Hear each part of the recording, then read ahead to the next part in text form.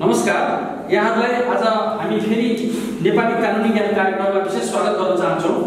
आज हामीले सवारी ज्यान तथा यातायात ऐनसँग सम्बन्धित विषयहरूलाई बहसको रूपमा प्रस्तुत गर्न गइरहेका छौँ र यो सवारी ज्यान र सवारी ऐनसँग सम्बन्धित विषयहरू हरेक घर परिवारमा सवारी भएका व्यक्तिहरूले पनि अनुसरण गर्नुपर्ने नियमहरूको सङ्गालो भएको कारणबाट यो विषयमा बहस गर्दाखेरिमा हरेकलाई लाभान्वित हुनेछ भन्ने हाम्रो यस कानुनी ज्ञान संस्थाले विश्वास लिएको छ र आजको यस कार्यक्रममा नेपाली कानुन ज्ञान कार्यक्रममा सवारी ज्यान तथा यातायात ऐनसँग सम्बन्धित विषयमा छलफल गर्नको लागि हाम्रो बीचमा अधिवक्ता डाक्टर हरिहर पोखरेल सर हुनुहुन्छ, त्यसै गरी सीताराम अधिकारी सर हुनुहुन्छ, त्यसै गरी नुरा सिब्ला सर हुनुहुन्छ, त्यसै गरी हाम्रो क्यामेराम्यानमा अधिवक्ता बद्रीनाथ पण्डित सरले सहयोग गर्नु भइरहेको छ र म सञ्चालक हरि मैनाली यस कार्यक्रमलाई अगाडि बढाउनको लागि यहाँसम्म विशेष अनुमति माग्न चाहन्छु र आजको यस कार्यक्रम यातायातसँग सम्बन्धित अर्थात् सवारीसँग सम्बन्धित विशेष प्रकारको हुने भएको कारणबाट यो कार्यक्रम हेरेर बस्ने हरेक व्यक्तिहरूले सवारी कसरी चलाउनुपर्छ, सवारी झन्डै के कुरामा ध्यान दिनुपर्छ,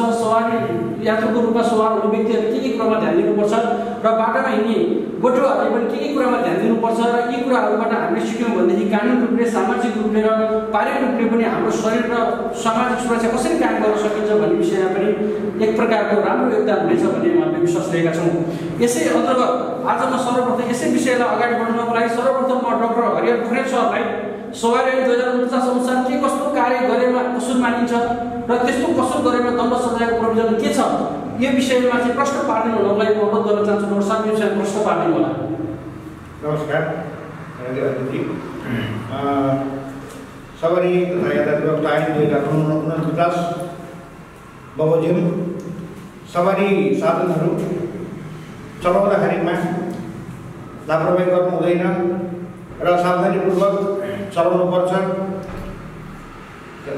लापरवाही गरियो अथवा सावधानीपूर्वक चलाइएन भने दुर्घटना हुन सक्छ र दुर्घटना भयो भने मानिसको जीव ज्यानको खतरा छ भनेर कानुन बनाइएको छ र कानुन बनाउने बेलामा कसैले लापरवाही तरिकाले सवारी साधन चलाएर दुर्घटना भई मानिसको मृत्यु भएमा अथवा मृत्यु नभएकोमा के कस्तो सजाय हुन्छ भनेर कानुनले स्पष्ट व्यवस्था गरेको छ। यातायात व्यवस्था ऐन 2049 को दफा 161 को 1 नम्बरले के व्यवस्था गरेको छ भने कसैले लापरवाही तरिकाले सवारी साधन चलाउने र कसैलाई मार्छु भनेर मनसाय नियतवश चलाएर सवारी साधन भित्र होस् वा सवारी साधनभन्दा बाहिर बसेको व्यक्तिलाई होस्, बाटोमा हिँडिरहेको यात्रालाई होस्, त्यस्तो खालको लापरवाही तरिकाले मनसाय नै दिएर यदि सवारी साधन चलाउँदा त्यो व्यक्तिको मृत्यु हुनु भएको रहेछ भने त्यस्तो सवारी चलाउने चालकलाई सर्वोच्चसहित जन्मकैदको सजाय हुने व्यवस्था गरिएको छ।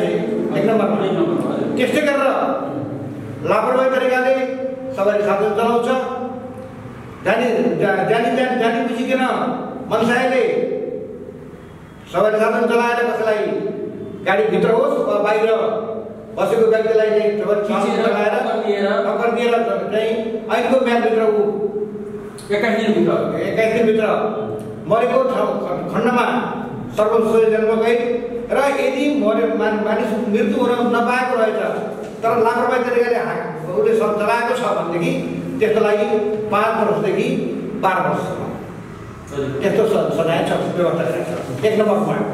त्यस्तै गरेर 2 नम्बरमा के भनेको छ भने सवारी साधन मनसाय चाहिँ थिएन, यसलाई मार्छु नि भन्ने मनसाय छैन, तर लापरवाही तरिकाले चाहिँ चलाएर कुनै मानिसको मृत्यु हुन गएको रहेछ भने त्यस्तो अवस्थामा 3 देखि 10 वर्षसम्म कैद र 30,000 देखि 1 लाख रुपियाँसम्म जरिमानाको व्यवस्था गरेको छ 2 नम्बरमा। र 3 नम्बरमा के भन्छ भने सावधानीपूर्वक चलाएको छ, लापरवाही युक्त अवस्थामा छैन, तथापि बाटोमा हिँडेको मान्छे होस् अथवा गाडीमा रहे बसेको मानिसलाई खिचेर उसको मृत्यु भयो भनेदेखि 1 वर्ष सम्म कैद र 2000 रुपियाँसम्म जरिमानाको व्यवस्था गरेको छ। त्यसो भएर यस्तो गाडी चलाउँदाखेरिमा बहुत सावधानीपूर्वक मात्र चलाउनुपर्छ। लापरवाही तरिकाले गाडी चलायो भने दुर्घटना हुन सक्छ। मादक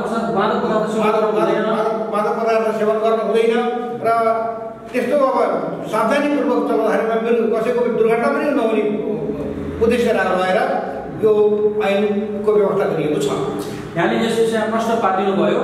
कुनै पनि सवारी चालकले मादक पदार्थ सेवन गरेर सवारी चलाउनु हुँदैन। मादक पदार्थ सेवन गरेर सवारी चलाउँदाखेरि लापरवाही भन्ने कुरोहरू प्रश्न देखिने भएको भएर कुनै पनि सवारी चालकले सवारी चलाउनु टाइममा अथवा त्यो बेलामा मादक पदार्थ सेवन गर्नु हुँदैन। अब योभन्दा अझै प्रश्न रूपले अगाडि आफ्नो कुरा राखिदिनको लागि म अधिवक्ता सिद्धार्थ सरलाई यातायात निरीक्षक वा सहायक प्रहरी निरीक्षकले के कस्तो किसिमको कसुर गर्ने व्यक्तिलाई के कस्तो किसिमको सजाय गर्न सक्ने कानुन व्यवस्था छ स्पष्ट पालिनुहोस्। यो चाहिँ ट्राफिक नियमसँग पनि सम्बन्धित भएको कारणबाट यो हामी सबैले पालन गर्नु पनि जरुरी छ। यो विषयमा प्रश्न पार्दैनहरूलाई म अनुरोध गर्न चाहन्छु। नमस्ते, धन्यवाद हरि मैनालीजी। यस विषयमा के छ भन्दाखेरि सवारी साधन चलाउने जो कुनै व्यक्तिले पनि सवारी चलाउँदाखेरिमा यो व्यवस्था यो नियमअनुसार काम गर्नुपर्छ, सवारी चलाउनुपर्छ भनेर कानुनले र नियमले स्पष्ट व्यवस्था गरेको हुन्छ। तर त्यो नियम र कानुनहरूको चाहिँ जब कुनै सवारी चालकले नियम विपरीत अथवा कानुन विपरीत सवारी साधन चलाउँछ अथवा नियम कानुनको चाहिँ उल्लङ्घन गर्छ भनेदेखि त्यो अवस्थामा कुन अवस्थामा कुन दर्जाको मान्छेले अथवा कुन स्तरको मान्छेले ती मान्छेलाई के कस्तो किसिमको चाहिँ सजायको व्यवस्था अथवा सजाय अथवा जरिवाना गर्न सक्छ भन्ने व्यवस्था चाहिँ कानुनले नै गरेको हुन्छ। र यसै सन्दर्भमा चाहिँ हाम्रो सवारी तथा यातायात व्यवस्था ऐन 2049 को दफा 164ले के गरेको छ भनेदेखि विभिन्न सवारी चालक व्यक्तिहरूले विभिन्न किसिमको चाहिँ काम कुराहरू गर्दाखेरिमा सवारी चलाउँदाखेरिमा ती कुराहरूलाई ध्यान दिनुपर्छ र ती कुराहरूलाई ध्यान दिएन भनेदेखि पहिलोपटक 500 रुपियाँ म भन्दैछु के अरे कानुनले नै कुन व्यक्तिले के कस्तो किसिमको सजाय गर्ने भन्ने व्यवस्था उल्लेख गरेको छ र त्यसमा चाहिँ के कस्तो किसिमको कसुर गरेको खण्डमा चाहिँ के कस्तो किसिमको सजाय हुने भन्ने व्यवस्था चाहिँ त्यहाँ गरेको छ। र त्यसमा चाहिँ के छ भन्दाखेरि सबैभन्दा पहिले सडकमा चाहिँ सवारी चलाउँदाखेरिमा ट्राफिक नियम बमोजिम सवारी चलाउनुपर्छ। ट्राफिक सङ्केत वा इसारा पालन गर्नुपर्छ, को उल्लङ्घन गर्न हुँदैन हैन, नियमको पालन गर्नुपर्छ। निषेधित स्थानमा चाहिँ सवारी अड्याउनु हुँदैन हैन र निषेधित स्थानबाट चाहिँ सवारी मुड्न हैन र ध्वनि निषेधित ठाउँमा ध्वनि बजाउन पाइँदैन। र त्यसै गरेर सवारी चलाउँदाखेरिमा जुन निर्दिष्ट ठाउँबाट बायाँ साइडबाट मात्रै सवारी चलाउनुपर्छ र त्योभन्दा बाहेक अन्य साइडबाट चाहिँ सवारी चलाउनु हुँदैन। चलायो भनेदेखि त्यसमा जरिवाना र जरिवाना हुने व्यवस्था उल्लेख गरिएको छ। र त्यसरी गरेर एकतर्फी सडक हुन्छ, एकतर्फी सडकमा वान वे चलाउन पर्नेमा त्यसमा फेरि टु वेबाट चाहिँ हुने तरिकाले विपरीत दिशाबाट आयो भनेदेखि त्यसमा पनि त्यो उल्लङ्घन हुन्छ, सवारी नियम उल्लङ्घन हुन्छ। र त्यसै गरेर जुन सवारी साधन आफूले चलाउने सवारी साधन हो त्यो सवारी साधन चाहिँ कन्डिसनमा रहेको हुनुपर्छ र ताकि त्यसले चाहिँ त्यहाँ भोलि सडकमा चलाउँदाखेरिमा कुनै किसिमको कसैलाई हानि नोक्सानी ठक्कर दिने काम नहोस् भनेर त्यो पनि तोकिएको छ। त्यसको अलावा निर्धारित गतिभन्दा बढी गतिमा सवारी चलाउन पाइँदैन हैन, सवारी चलाउन पाइँदैन। त्यसै गरेर रातको समयमा बत्ती नबालिकन अथवा रातो बत्ती नबालिकन सवारी चलाउन हुँदैन, सवारी साधन चलाउनु हुँदैन। त्यसै गरेर महापसै गरेर चाहिँ मादक पदार्थ सेवन गरेर सवारी साधन चलाउनु हुँदैन र त्यसै गरेर अरूलाई बाधा पुग्ने गरेर सार्वजनिक स्थानमा सवारी साधन अड्याएर राख्नु हुँदैन, राखिदिनु हुँदैन र त्यसको साथसाथै निषेधित इलाकामा सवारी चलाउन पनि पाइँदैन। निषेध गरिएको ठाउँमा र समयमा सवारी साधन चलाउनु भएन र नम्बर प्लेट बिना सवारी साधन चलाउनु हुँदैन र निर्धारित ओजनभन्दा बढी। त्यसै गरेर कुन सडक पनि विभिन्न मापदण्ड अनुसार बनेका हुन्छन् र कुन सडकमा कति तौलका सवारी साधन चल्ने भन्ने कुरा पनि उल्लेख गरिएको हुन्छ र निश्चित बाटोमा चाहिँ यति तौल अथवा यति टनभन्दा बढी सवारी साधन चाहिँ चलाउन पाइँदैन भनेर अथवा निषेध गरिएको हुन्छ र त्यो ठाउँमा त्यो निषेध गरिएको ठाउँमा निषेधित तौलभन्दा बढीको सवारी साधन चलाउनु भएन र त्यसै गरेर पेटी र हेलमेट नलगाइकन सवारी साधनमा बसेर चलाउन पनि पाइएन र त्यसै गरेर निर्धारित सिट सङ्ख्याभन्दा जस्तो कि सार्वजनिक सवारी साधनहरूमा अथवा चाहिँ मोटरसाइकलमै पनि 2 जनाको सिट तोकिएको हुन्छ र त्यहाँ 3 जना बसेर सवारी चलाउन पाइएन र सार्वजनिक सवारी सिटहरूमा पनि निश्चित सिट तोकिएको हुन्छ र त्यो सिटभन्दा बढी चाहिँ राखेर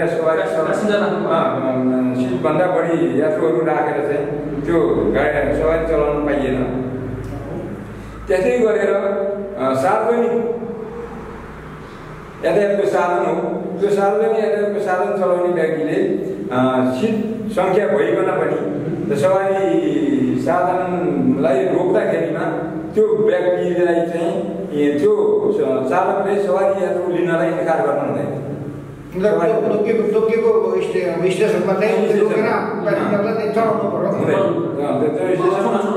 स्टेसनमा जाँदाखेरि त्यो रोक्न पाइएन र त्यसै गरेर निर्धारित भाडा दरभन्दा बढी भाडा दिन पनि पाइएन र लापरवाही साथ सवारी चलाउन पाइएन।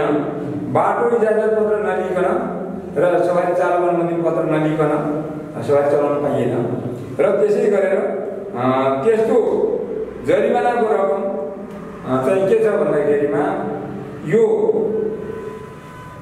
उल्लेखित जुन मैले माथि भने ती कसुरहरू कुनै व्यक्तिले गर्छ भनेदेखि त्यो कसुर गर्ने व्यक्तिलाई चाहिँ त्यो गर्ने चालकलाई चाहिँ के छ भन्दाखेरि यातायात निरीक्षक अथवा त्यो ठाउँमा भएदेखि कम्तीमा पनि सहायक प्रहरी निरीक्षक दर्जासम्मको व्यक्तिले यो जुन उल्लेखित कसुरहरू जुन छ त्यो कसुर गर्ने व्यक्तिलाई पहिलोपटक भए रु 500 र दोस्रो पटक भए 1000 र तेस्रो पटक भएदेखि अथवा तेस्रो पटकभन्दा बढी समय पटक गऱ्यो भनेदेखि रु 1500 चाहिँ तत्काल यिनीहरूले जरिमाना गर्न सक्ने भए यातायात निरीक्षक या कम्तीमा सहायक प्रहरी निरीक्षकसम्मको दर्जाको व्यक्तिले चाहिँ यिनीहरूलाई जरिमाना गर्न सक्ने भयो र यदि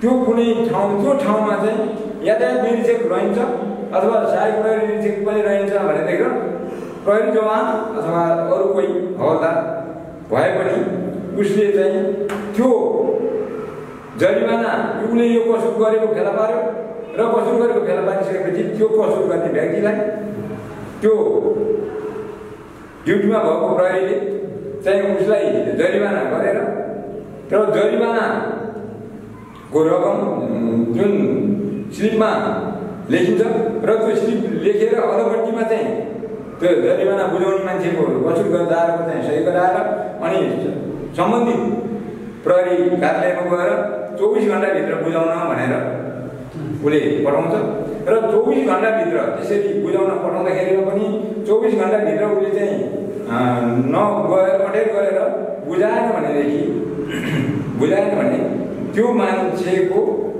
लाई चाहिँ के हुन्छ भन्दाखेरि त्यो चालकलाई चाहिँ के हुन्छ भन्दाखेरि त्यो चालकको अनुमति पत्र अथवा बाटो इजाजत पत्र अथवा चाहिँ त्यो गाडी चलाउने अनुमति पत्र खारिज गर्न सक्छ चाहिँ खारिज गरिदिएन। यो चाहिँ 1 महिनासम्मको लागि निर्माण गर्न सक्छ।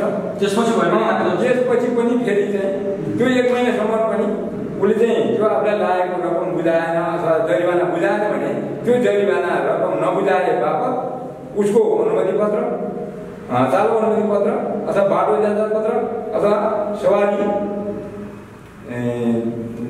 चालकको चाहिँ जुन अनुमति पत्र लिएको हुन्छ त्यो अनुमति पत्र चाहिँ त्यो उसले चाहिँ खारिज गरिदिन सक्ने प्रावधान कानुनमा रहेको छ। र यी कारणले गर्दाखेरि यी कुराहरू चाहिँ सर्वसाधारणले एकदम होसियारपूर्वक सवारी साधन आफ्नो मार्गमा चाहिँ आफ्नो बाटोमा सही तरिकाले चलाउनुपर्छ भन्ने कानुनले चाहिँ निर्देश गरेको छ। यहाँले यो विषयमा प्रश्न पारिदिनु भयो। हरेक सवारी चालकले ट्राफिक नियम पालन गर्नुपर्छ। ट्राफिक नियम पालन गरिएन भनेदेखि दुर्घटना हुने खतरा पनि रहन्छ र ट्राफिक नियम पालन गरेन भनेदेखि सजायको कुराहरू र दण्ड जरिवाना कुराहरू पनि हुने हुँदा यी कुराहरूलाई सबै सवारी चालकहरूले पनि अक्षरशः पालन गर्नुपर्छ भन्ने कुरो सबैले बिर्सनु हुँदैन। अब योभन्दा अगाडि अझै प्रश्न पारिदिनको लागि म डाक्टर हरिहर सरलाई के अनुरोध गर्न चाहन्छु भनेदेखि सवारी चालक अनुमति पत्र नभएको व्यक्तिलाई सवारी चलाउन दिनुहुन्छ कि हुँदैन? यदि सवारी चालक अनुमति पत्र नभएको व्यक्तिलाई सवारी चलाउन दियो भनेदेखि कुनै दुर्घटना भयो, केही सजाय भयो भनेदेखि सवारीलाई के कस्तो सजाय हुने व्यवस्था छ र चालकलाई के कस्तो सजाय हुने व्यवस्था छ यो विषयमा प्रश्न पारिदिनुको लागि र सवारी धनी र सवारी चालक पनि यो विषयमा प्रश्न हुनको लागि यो आवश्यक छ भनेर यहाँ प्रश्न पारिदिनुको लागि अनुरोध गर्न चाहन्छु। यो यातायात व्यवस्था ऐन 2049ले के व्यवस्था गरेको छ भने सवारी चलाउने अनुमति पत्र नभइकन सवारी साधन चलाउनु पनि हुँदैन र सवारी धनीले त्यस्तो चालकलाई अनुमति पत्र प्राप्त नभएको चालकलाई सवारी साधन चलाउन दिनु पनि हुँदैन। यदि सवारी अनुमति पत्र अथवा लाइसेन्स नभएको व्यक्तिलाई सवारी धनीले गाडी सवारी साधन चलाउन दियो भने सवारी धनीलाई प्रचलित कानुनले 2 वर्षको कैदको व्यवस्था गरेको छ र यदि सवारी चालक अनुमति पत्र नभएको चालकले सवारी साधन चलाएर दुर्घटना भयो भने माथिका जुन अघि मैले भने 161 को 1 2 3 बमोजिम सजाय त हुने नै भयो। सर्वोच्च सजाय दण्डकै 5 वर्षदेखि 12 वर्षसम्म कैद, 3 वर्षदेखि 10 वर्षसम्म कैद र 30,000 देखि 1 लाख रुपियाँसम्म जरिमाना, 1 वर्षदेखि 1 वर्ष कैद र 2,000 रुपियाँ जरिमाना 3 नम्बरको प्रोभिजन अनुसार र थप लाइसेन्स नभएको व्यक्तिले सवारी साधन चलाएर यदि दुर्घटना भयो भने त्यसलाई थप 2,000 रुपियाँ जरिमानाको व्यवस्था पनि यो प्रचलित कानुनले व्यवस्था गरेको छ। यो विषयमा प्रश्न हामी भइसक्यौँ। सवारी चालक अनुमति पत्र नभएको व्यक्तिलाई सवारी चलाउन दिनु हुँदैन। रोडमा निक्लिसकेपछि ट्राफिक ज्ञान पालना गर्नुपर्छ। सवारी चालक अनुमति पत्र भएको व्यक्तिलाई मात्र रोडको र गाडीको बारेमा ज्ञान बुझाउन सम्झाउनुपर्छ। सवारी कन्डिसनमा बाँधेर राखेर चलाउनुपर्छ। यी कुराहरू हाम्रा व्यावहारिक जीवनमा पर्ने कुराहरू हाम्रो अझै प्रश्न भयो। अब म अर्को क्वेसन, यसमा पनि अझ अर्को क्वेसन म अधिवक्ता नुरा सरलाई जिज्ञासा राख्न चाहन्छु। सवारी धनी, सवारी चालक व्यक्ति, यात्रु तथा बाटोमा आवाजन गर्ने बटुवाहरूले के कुरामा विशेष गरी ध्यान दिन सकियो भनेदेखि दुर्घटना पनि न्यू होला, अर्थात् सवारी धनी, सवारी चालक, यात्रु र बटुवाहरूले चाहिँ के कुरामा ध्यान दिनुपर्छ, रोडमा हिँड्दाखेरि के कुरा ध्यान दिनुपर्छ, सवारी चलाउँदा के कुरा ध्यान दिनुपर्छ, यो विषयमा प्रश्न पार्नुको लागि म अनुरोध गर्न चाहन्छु। धन्यवाद हरिजी। निश्चय नै धेरै कुराहरू आइसके। सवारी साधन चलाउन अनुमति प्राप्त व्यक्तिलाई मात्रै सवारी धनीले सवारी चलाउन दिनुपर्छ। यदि सवारी चालक अनुमति पत्र नभएको व्यक्ति अथवा सम्बन्धित सवारी चालकको अनुमति पत्र नभएको व्यक्तिलाई सवारी चलाउन दिएर केही दुर्घटना भयो भने अनुमति पत्र नभएको व्यक्तिले चलाउने चालकलाई पनि सजाय हुन्छ र त्यस्तो चालक चाहिँ अनुमति पत्र नभएको चालकलाई जसले जुन मालिकले गाडी चलाउन दिन्छ भने त्यो सवारी धनीलाई पनि सजाय हुन्छ। कानुनले कसैलाई पनि छुट गरेको छैन। मलाई यो विषयमा थाहा थिएन, मैले जानेन भनेर कानुनको चाहिँ गल्ती क्षम्य हुँदैन। त्यसकारण सवारी चालक अनुमति पत्र नभई सवारी साधन चलाउन तम्सिने त्यो चालकलाई पनि थप सजाय हुन्छ र सवारी चालक अनुमति पत्र नभएको व्यक्तिलाई आफ्नो सवारी चलाउन दिन्छ भने सवारी धनीलाई पनि कानुनले चाहिँ 1 वर्षसम्म कैदको व्यवस्था गरेको छ। 2 वर्षसम्म कैदको व्यवस्था राखेको छ। त्यसकारण त्यो आफूले गाडी जिम्मा लाउँदै गर्दा ऊ व्यक्तिसँग सवारी चालक अनुमति पत्र छ कि छैन अथवा तोकिएको सवारी चालक अनुमति पत्र छ कि छैन भन्ने कुरा ख्याल गर्नुपर्छ र चालकको आचरण कस्तो खालको छ। गाडी चलाउँदै गर्दा उनी मापसी मादक पदार्थ सेवन गर्ने खालको छ कि कस्तो छ, यात्रुसँग चाहिँ अझ चाहिँ गाडी चलाइरहेको अवस्थामा यात्रुहरूसँग जिस्किने गफ गर्ने त्यस्तो खालको चाहिँ स्वभाव भयो भने पनि त्यस्ता व्यक्तिलाई गाडी चलाउन दिनु भएन। र यात्रुले पनि म फलानु सवार गाडीमा मेरो ड्राइभरले राम्रोसँग केयर गरेर आफ्नो गति लिएको छ भन्ने कुरा पूर्ण रूपमा विश्वासमा लिनुपर्छ र त्यस्ता साइड गर्नु हुँदैन। र यात्रुले पनि झ्यालबाट अथवा ढोकाबाट टाउको निकाल्ने, हात निकाल्ने, हात हल्लाउने यस्ता कामहरू केही गर्नु हुँदैन। सतर्क भएर चाहिँ रहनुपर्छ, बस्नुपर्छ।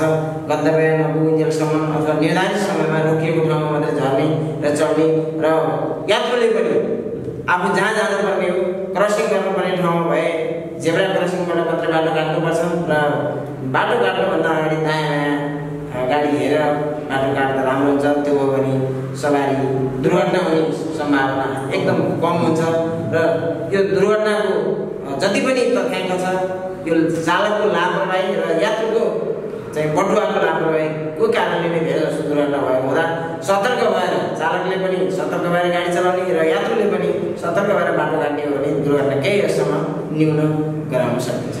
आज यहाँहरूले यो विषय प्रश्न पारिदिनु भयो। आज हामीले कन्क्लुजनमा के कुरा भयो भनेदेखि सवारी धनी पनि केयर हुनुपर्छ, सवारी चालक पनि झनै बढी जिम्मेवार हुनुपर्छ, सवारीमा बस्ने यात्रुहरू पनि एकदम स्वाभाविक रूपबाट बस्नुपर्छ, अस्वाभाविक गतिविधि गर्नु हुँदैन, गाडी गर्नु हुँदैन र बाटोमा हिँड्ने बटुवाहरूले पनि विभिन्न कुरामा ध्यान दिनुपर्छ, ट्राफिक नियम पालना गर्नुपर्छ। यी हरेक नियमहरू सवारी ऐन 2050मा आएका नियमहरू समाज सुव्यवस्थित होस्, कानुनले सबै व्यक्तिहरूलाई समान रूपबाट हेरोस् र कुनै पनि प्रकारका ठुला घटनाहरू नहोस् र समाजमा सबै प्रकारको होस् भन्ने हिसाबबाट यी सवारी ऐनहरू आएका छन्।